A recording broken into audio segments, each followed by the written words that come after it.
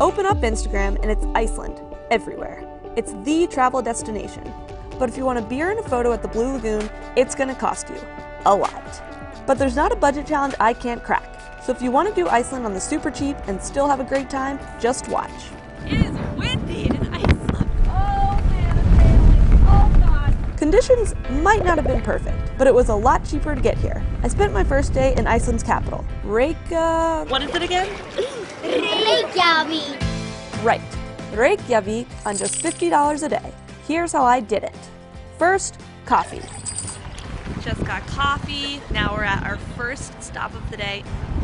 Wow. I have no idea how to pronounce it. We'll put the name right here. A great way to keep costs down is to stick with cheap or free attractions. You can see all the colors finally. I've been waiting for this view. Even though the weather can be a bit unpredictable, walking was totally worth it. The view is free, and if I hadn't been on foot, I never would have seen this.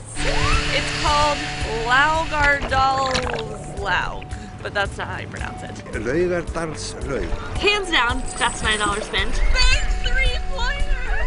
I made some new friends, some 8-year-old friends. They were awesome. Act like a local to save.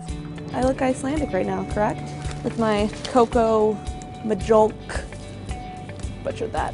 Eating out in Iceland can easily go for $20 to $30. But if you shop at the supermarket, you can get a day's worth of food for the same amount.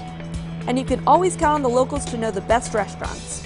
You might think that you have to spend big to have fun in Iceland. Cheers. But you're totally wrong. I spent $50 for one day, and it was amazing.